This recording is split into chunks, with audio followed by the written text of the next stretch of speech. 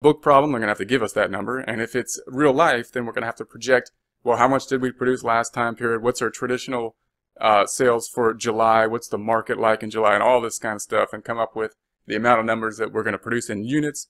We'll multiply that times how much we're going to charge per unit. And that will, of course, give us the dollar revenue. So we got the unit revenue, we got the dollar revenue. We'll do the same thing for August. We're going to say we're going to produce 19,600 units. Where do we come up with that number? Again, we're going to have to project it out and think, how did we do last year? What's the market like? How's things going to happen? But then we just multiply that times our 24, and we come up with the dollar amount for 7,400. Same for September.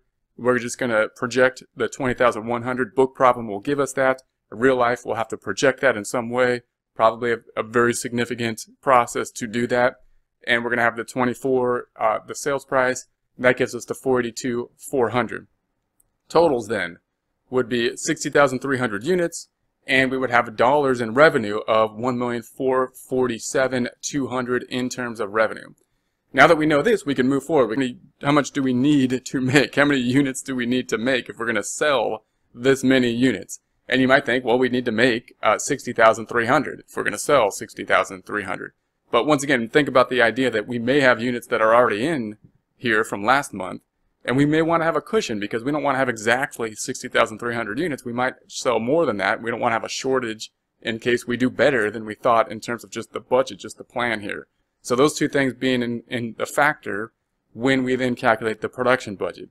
So we have the sales budget up here. Now we're going to say the production budget. How much stuff in units do we need to produce? If we're producing guitars, how many guitars do we need to produce for this quarter? We're going to break it out by month. So we're going to say July. We're going to first do a calculation in terms of how much do we need in order to fulfill our cushion in terms of how much we want to have left over. We want to plan in to have a cushion in case we sell more than we thought.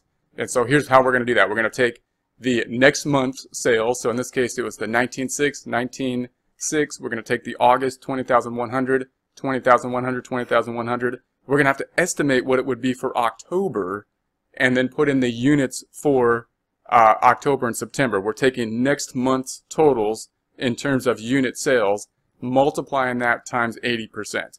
Why? Because this is the standard policy that we came up with in order to have a cushion as of the ending inventory. This is what we want left over. We think we're going to sell so much and we want 80% of next month's sales left over. So if we were to multiply that out, the 19.6 times 80%, 15,680, 20,100 times 80%, 16,080, 20,006 times 80%, 16,480. That's what we want in ending inventory at the end of July in this case.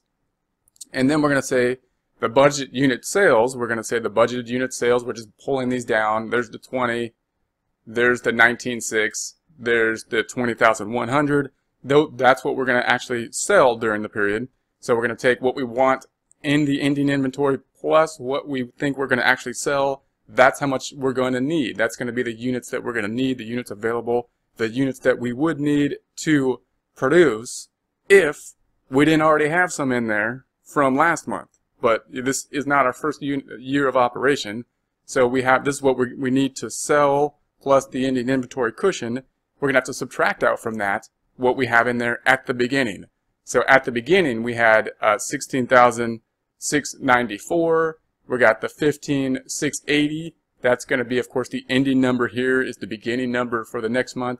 Ending number here is the beginning number for the next month. This is where we're starting out with because this is the ending number for the month prior to our budgeting process here.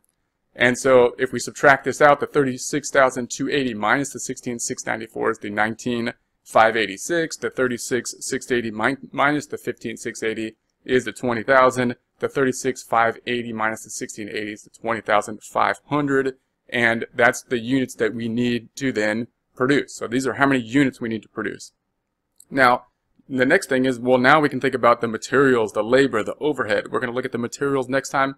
So if we need to produce, like this is guitars, let's say if we're producing this many guitars, we got to say, well, how much wood do we need to buy in order to produce that many guitars?